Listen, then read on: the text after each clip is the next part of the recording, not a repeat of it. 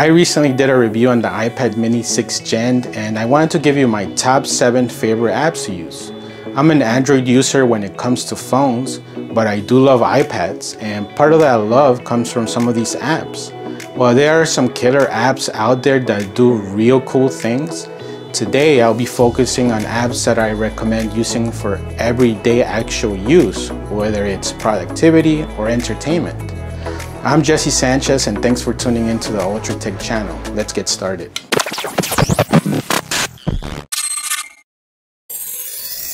Today I have a guest, my niece Sarai, who is a big-time Apple user and is also into tech just like me. She will be helping me show you some of these apps. Hi everyone, all these apps are not ranked in any specific way, but they all get used depending on the situation. Most of these apps are free, but if they're not, we'll mention the price. GoodNotes lets you take notes and takes advantage of the powerful Apple Pencil. You can create multiple notebooks with different styles of papers and colors.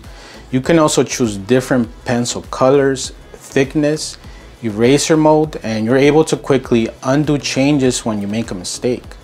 I used this heavily with my iPad Pro when I was getting my MBA last year, and I have now used it on the iPad mini 6 and it's still great to take notes with. You're also able to make some nice looking graphs and import pictures, but I usually stick to just basic note taking. The price for this app is $7.99, but it's all worth it. With the world in chaos, countries ready to attack each other, and COVID on the spread, it's always important to stay on top of what's happening around the world, or locally. Like when I tune in to read that the New York Jets have lost again, come on Jets.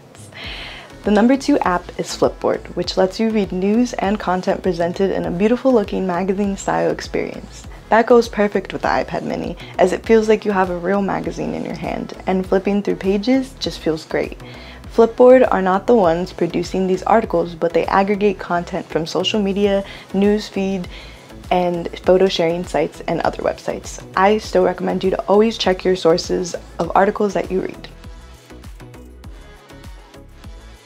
I'm not sure if I'm alone on this one, but I have about 8 email addresses that I have to use. These include email addresses for work, content creation, and the 3 additional addresses to keep getting a free trial of Fubo TV. For the number 4 app, I'm recommending Spark Email. I struggled for a while finding an app on Android and Apple that would show all of my mailboxes with a nice dark background, and the layout where all inboxes are combined, and I can see all my emails from different boxes come in without having to switch through mailboxes. If you don't like this style, you can also take advantage of Smart Inbox, where it will show you the newest emails separated by mailbox. I absolutely love this app, and a big shout out to this company for keeping it for free. Don't you hate it when you want to see how a destination you're going to looks, but it looks too small on your phone, and you don't want to turn on your computer? For the number 3 app, it's Google Earth. We all know and use this app, but it goes perfectly with the iPad mini, as the A15 chip renders everything ultra fast, and you can take a quick view of that address you're headed to, and without having to waste time. You can also take this with you when you're on the go, making it convenient for any situation. For the number 5 app, I'm recommending the Amazon Kindle app for iOS. We all love buying Amazon Prime products, and for me that includes buying Kindle books because they're cheaper than buying the actual print, and the convenience to instantly have the book within seconds.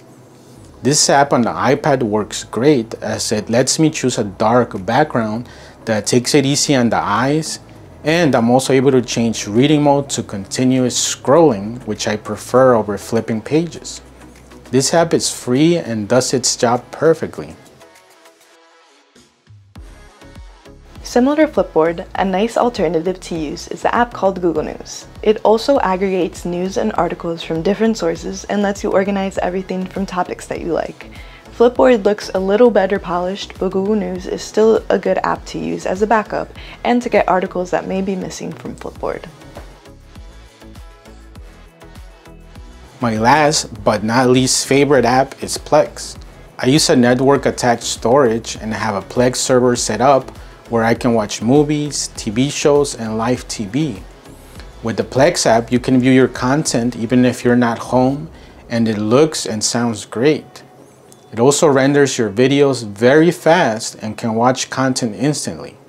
The only negative is that you need to have Plex Pass in order to use the app in mobile devices, which will run you $4.99 a month or around $80 a year for Plex Lifetime Pass when it goes on sale.